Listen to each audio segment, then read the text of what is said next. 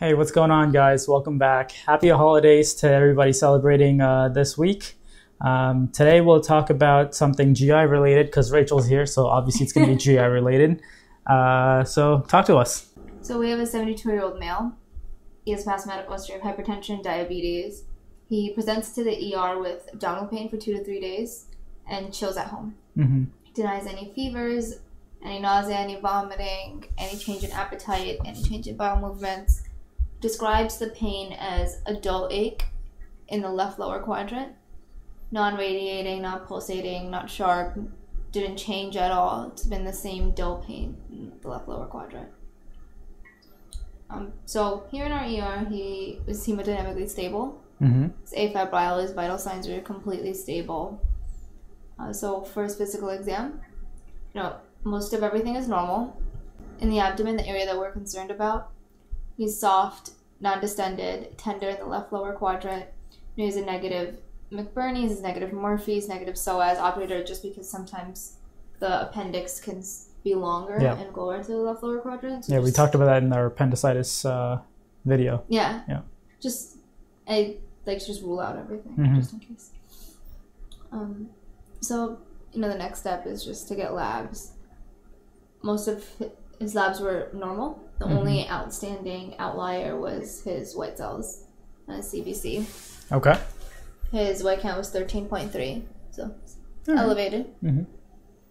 Everything else was entirely stable. Do you order like amylase lipase for this situation? I know it's not epigastric pain, it's left lower quadrant, but I feel like whenever I see GI consults, they order everything instead of just like specific to the area, and I think it's just like being defensive medicine. But did you guys order amylase lipase? So these patients, by the time we get to them, already have an entire because it's the emergency room doing all this stuff, right? Okay. So the ER sends labs, the ER sends for imaging. By the time we see them, we pretty much have a diagnosis made from the facts that we have even before we can get to see the patient. Right. Which is not what you should do. But practically, I think that's just what happens. Yeah. So the ER, I did get a lipase amylase, and I think you're right. I think it is defensive medicine. Just God forbid you didn't get it, and all of a sudden his lipase was like 3,000. Right. And you're not treating it.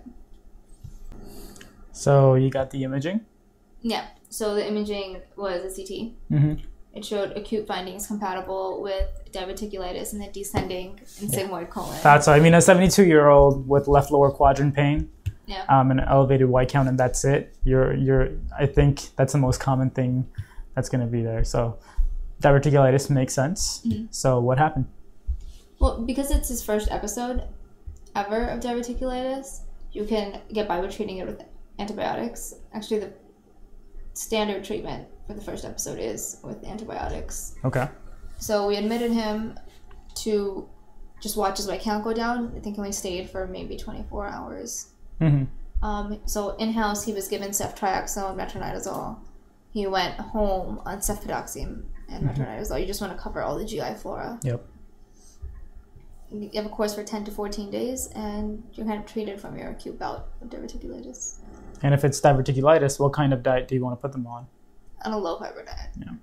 And it's diverticulosis, you want to put them on a high fiber diet, right? Okay. So talk to us about diverticulitis. So it can occur anywhere along your colon. It's most commonly in your sigmoid colon. If you do have cecal diverticulum, it's more likely caused by congenital diverticulum. Okay. Cool, right? Yeah. So what happens is you have increased intraluminal pressure. So whether that be because you're constipated or whether you have impaction from fecal matter or what have you. It causes mucosal outpouching between the tinea where they enter the vasa recta and the mesentery. Okay. So that's how you form a diverticulum. Got it. And all it is me doing this, all it is this shape going to your colon, and it has this very small little entrance point. And it can very easily get blocked by something like flax seeds or poppy seeds or...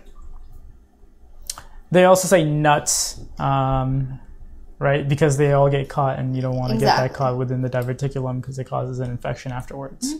Okay. Cool. Yeah, so treatment is where people start to kind of butt heads.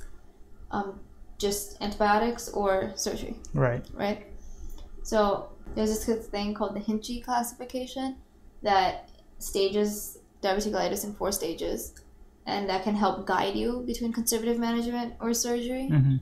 But the more common umbrella rule is if you have more than 3 episodes of diverticulitis, then you're warranted for a sigmoid resection. And so you come in electively when your episode of diverticulitis is completely resolved, there's no inflammation around there. You'll come in, get your sigmoid resected with a primary anastomosis, and continue on with your life and have a very decreased chance of ever having another bout of diverticulitis or another bout of diverticulum forming. Okay. All right. So why antibiotics for this patient that you told us about? It was his first ever episode. And what if this happened the second time? He can still get by on antibiotics. We would urge him to consider surgery, but not in a way where he's putting himself in harm if he denies it. So a relative indication. Mm-hmm. What are absolute indications for surgery? If you're hemodynamically unstable, if the diverticula has completely perforated, causing free air. Yep. If the patient is peritonitic on exam, then there's really no point in even getting. If the patient looks toxic, essentially, right? Exactly. That's the only indication where when the patient comes in with active diverticulitis, would you take them to the operating room. Got it. With that being said, it's only because of the amount of inflammation around or the chance of infection that anastomosis is no longer healing. There's there's a higher chance of them needing a temporary ostomy. Whereas just about with anything else, whether it's a microperforation, an abscess formation, or just a nasty bout of diverticulitis, you can get by with IV antibiotics, an IR drain to drain the abscess, anything to kind of calm down, cool down the infection, cool down the inflammation, and then come in and electively have that affected colon removed. Yeah. Okay. I've noticed a pattern now with all these GI pathologies where if you have an inflammation, always in school we've been taught that if they have an inflammation, they have to go to the OR. But it seems like the trend now is whenever they come in with infection, your job is to bring down that infection with antibiotics and then come back for elective surgery, as opposed to what used to be the trend is when you come into the ER with diverticulitis, appendicitis, cholecystitis, and you go straight to the OR. But that's not the trend anymore, right? So even in surgery where we make money from the OR, surgery, yeah. You want to try to avoid surgery if possible.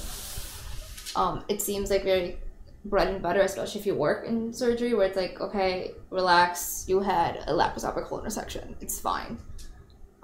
It's a trauma to the body. Anesthesia is difficult to recover from. Patients don't really return to baseline as quick as possible.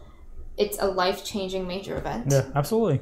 And you have multiple complications, pre-op, post-op, intra-op, a lot of things at risk just in the surgery itself. Yeah, exactly. And with this opioid endemic, it generally starts from acutely requiring narcotic pain medication. Yeah. And just about any surgery, whether it be anything in the abdomen, whether it be ortho, neuro, G, it doesn't matter. Mm-hmm. You're going to have incisional pain. You've broken through muscle to get somewhere. You're going to need something right. more than Tylenol to get you through it.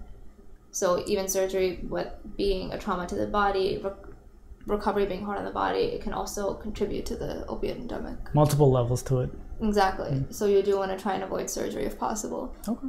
With that said, again, like with appendicitis, the definitive treatment is to just snip it out. So what's your one recommendation? Let's say, we're doing these cases for the general PA population. So IM, EM, urgent cares, family practice. Whenever a patient comes in with diverticulitis, what are your recommendations? To get a CT scan. That way you can evaluate whether there's any sort of abscess forming, whether there's a microperforation or real perforation. It'll just help guide you. So look for the red flags, essentially. Yeah. And if there are no red flags, then antibiotics, refer to GI, mm-hmm. right? If you're in an urgent care clinic or a family practice clinic, where they don't have CT scanners, or whether you did get a CT at an urgent care and it looks concerning to you, don't ever hesitate to send them to the ER. I feel like that's a big step that people kind of shy away from. Yeah. But you'd rather be labeled as the conservative provider that just keeps sending everyone to the emergency room rather than the one that got fired. Yeah, or, the one that realized, crap, this is something I probably should have sent to the ER, and you realized it a little too late. Yeah. Okay. That's diverticulitis, guys. That was Rachel. Great case. I really liked it. I learned a lot. And that will be it. Happy holidays again. I hope you guys enjoy your week. And we'll see you next week, guys. Bye. Take care.